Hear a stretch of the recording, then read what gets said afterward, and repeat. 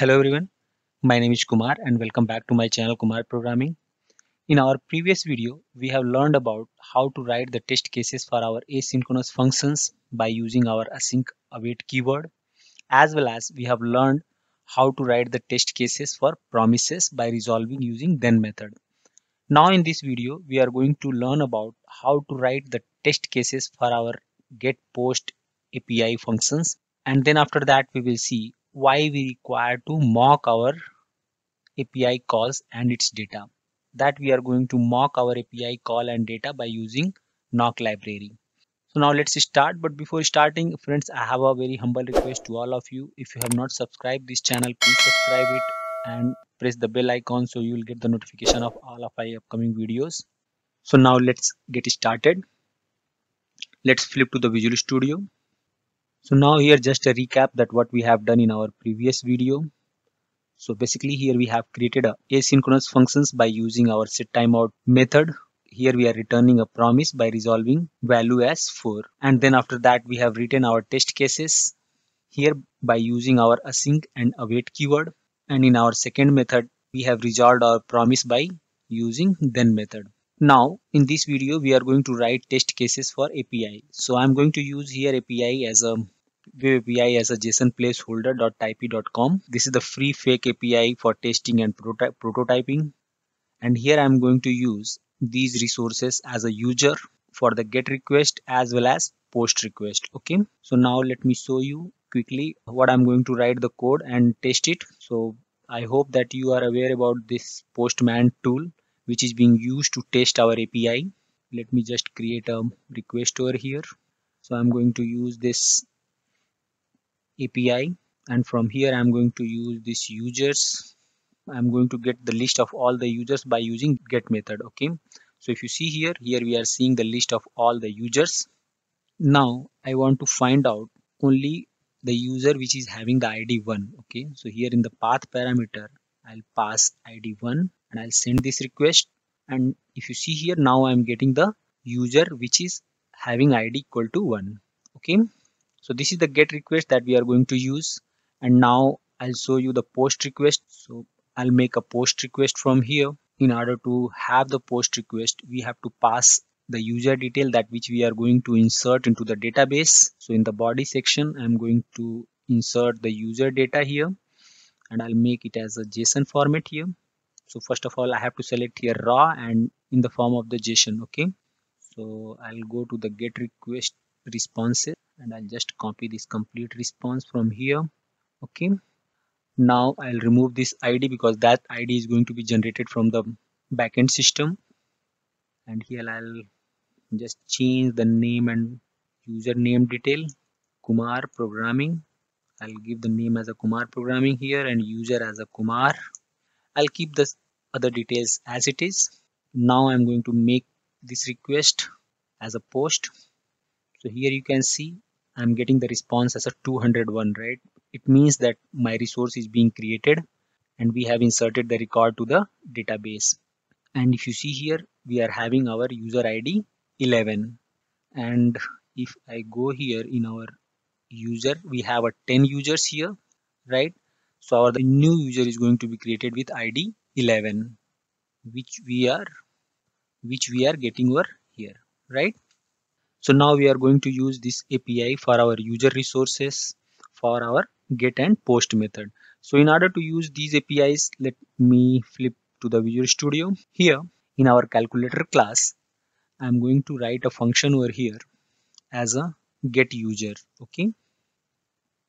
And now here what I'll try to do, I'll try to fetch record from our APIs. Okay. So here I'm going to return. In order to fetch the data from our API, I'm going to use here AXIOS library. So let me install AXIOS, npm install AXIOS. So now this library is being installed. So here let import this library, import AXIOS from AXIOS. Okay, and here we will do return axios.get. You can use any library like http node fetch in order to fetch the data from API. But here I'm using AXIOS because this is the most popular library as of now in the industries. So axios.get, I'll put the URL over here for our API, and which is nothing, paste it over here. And we know that whenever we are calling our API, always return a promise. So definitely we have to write here await keyword, and this call is going to be asynchronous. So we have to write here a async. So this is nothing, this is our asynchronous functions, and we are returning a promise from this API. Okay. Similarly, we will write for our save user. Okay. So here I'm going to write for our save user, and here we are going to call our post method, post. And what else that we have to do, we have to pass our payload, right?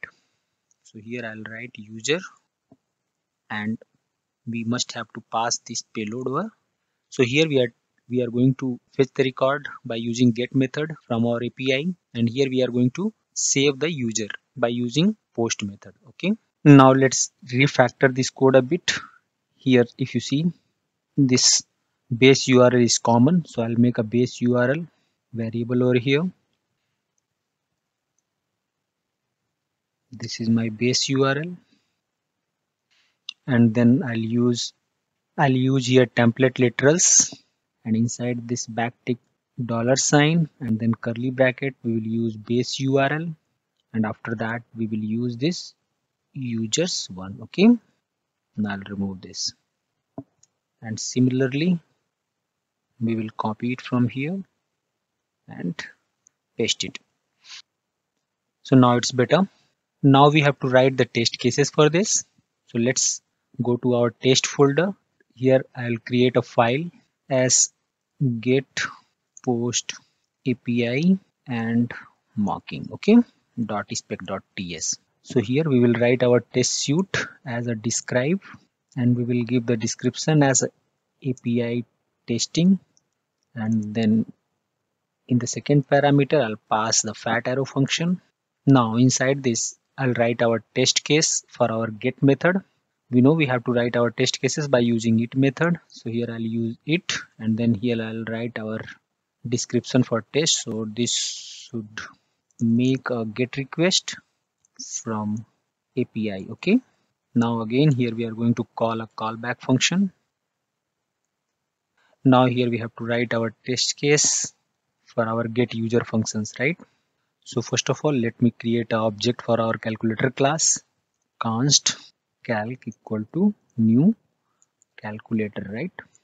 Now we need to call our get user function. So here const response equal to calc dot get user, right? We remember that this is a asynchronous function, so we must have to use await keyword, and whenever we are using await keyword, we should be using async keyword as well. Okay. So now here in our test case, first section arrange, and this is our act, and now it's time to assert. Okay. So in the assertion, what we have to write, we have to expect. Now if you see, expect is automatically imported from Chai library. Expect this response dot status to equal to 200, right? What it should be 200. Now what else we have to write? Expect this response dot data dot id, right, to equal to 1. We know that we are going to fetch the user for user id 1, and here we are expecting that this response status would be 200 as well as the data id would be 1. Okay, now let's run this test case.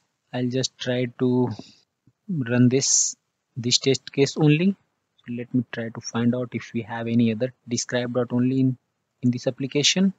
Yes, we have a sync await promise, so I will remove it from here. Now we have only one, so this test case is going to be executed, right, and rest of other test cases is going to be ignored. Now let's see npm run test. Now if you see, this API testing is getting executed, and this test case should make a get request from API is successfully passed. But if you see here, it took around 418 milliseconds. We will talk about it later in this video. And now we will write similarly for our post method. Okay, so let's write for our post method as well. Here should make a post request from API, right? And here we are going to call calc.saveuser, and we have to pass our user payload, right?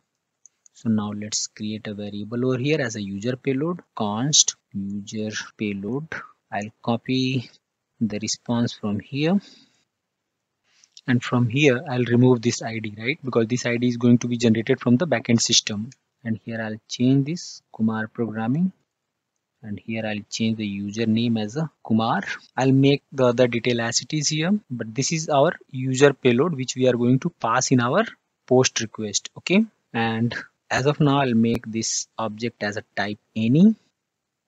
Now what will happen here, we are going to save our user by using our post method. Okay, now this status would be 201 because resource is going to be created into the database.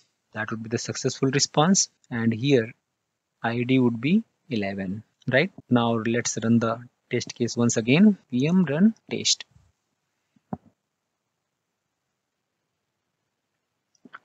See, now our both of the test cases is successfully passed. Should make a get request from API and should make a post request from API. Now here is a problem. If you see here, this test case are taking around 342 milliseconds and this test case is taking around 253 milliseconds because we are calling the actual API to get the response, right? But suppose that we are having 1,000 of test cases, so it's going to be a impact on the performance while doing our integration testing.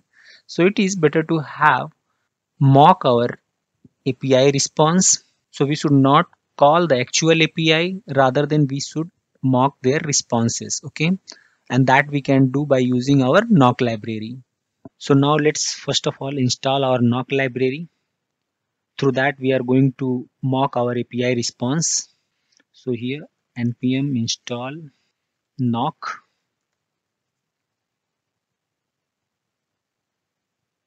So our NOCK library is installed. So now we will mark our response from our API, right? So here first we will mock our get response. So here I'll use our NOCK library.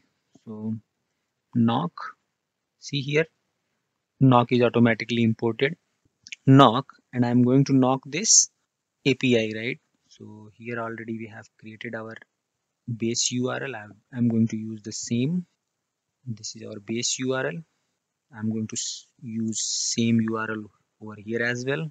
So I'm going to knock this base URL and then get your user for ID 1. Okay, and what we have to return here as replay 200 response, that is okay response, and we have to return our mocked user response. Okay, so here I'll mocked user response. Now we will create this mocked user response. Very simple. Here const mocked user response as a ID equal to 1 and name equal to Kumar Programming. Okay, that's it.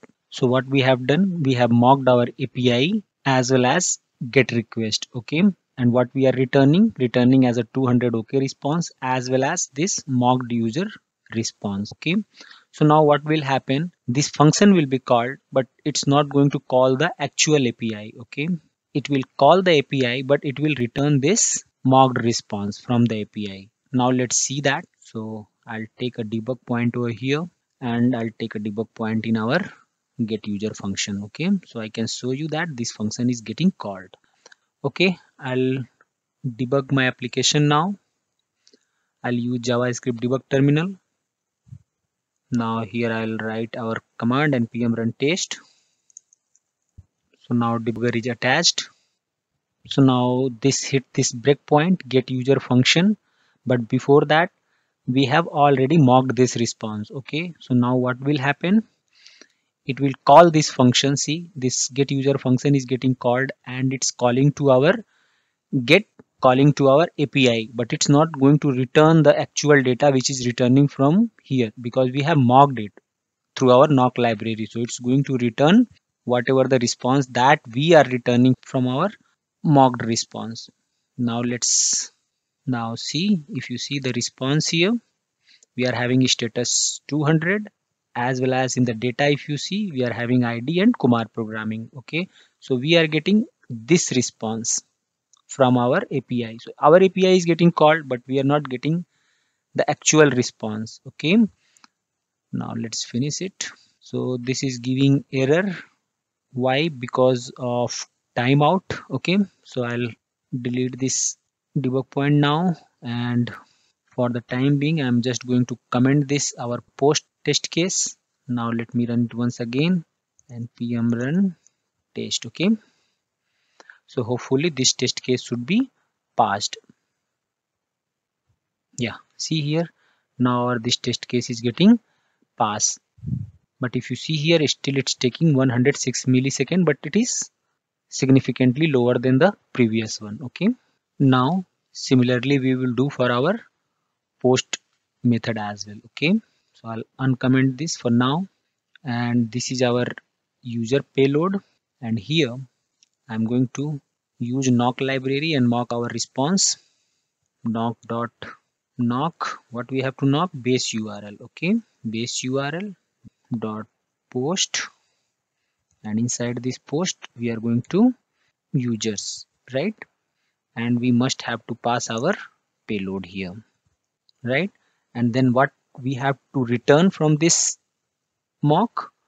Replay, as replay here, and it's going to return status as a 201 because we are creating the resource, we are inserting the record. So your 201, and then expected response. Okay, user response. And what would be the expected user response? Const expected user response would be equal to, so it would be similar to this, right?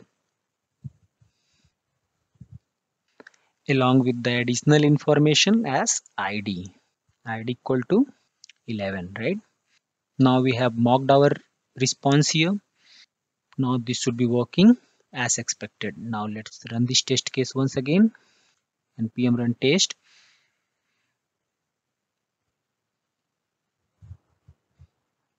So it's giving error as I expected, undefined to equal to 11. So here we are getting this response.data.id as a undefined. Let's see why. So okay, basically we have given in a backtick, that's the reason. Now let me run it once again, npm run test. So here it should be in id like this, okay, in the form of JSON. Break this for now. Let's run it once again. See, our both of the test cases is getting pass here, right? And here just remember that it doesn't matter what all the values you are going to give here, right? It doesn't matter. So if I remove all those things, it's absolutely okay. Okay, because here we are mocking our response, and here forcefully that we are saying that this API should return this response. So see, here we have mocked our response, and then this save user is function is being called from the API, and we are getting this response from the API which we are testing over here. Okay, so our main motive is to test this function, not to the API, right? This function needs to be called, and this function needs to be, the response needs to be having this status and value. Okay, and be remember that whenever we are mocking anything, we have to be make it clean. Okay, so here I'll use the after hook, and here inside this after hook I'll pass a callback function, and here I'll use the knock dot clear all. Okay, sorry, clean all,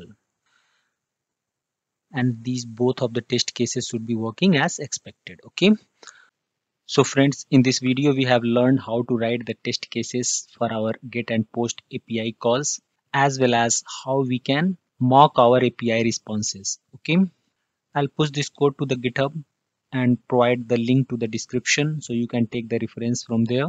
In the next section, we are going to learn about code coverage and reporting by using our NYC Istanbul tool. And friends, if you have learned from this video, then please don't go without subscribing this channel, because your each and every subscription gives me a lot of confidence and moral support to make the videos for you. So please keep supporting me and my channel, and share this video to the people who really need it. So friends, that's all for the day. So I'll see you in my next video. Till the time, take care.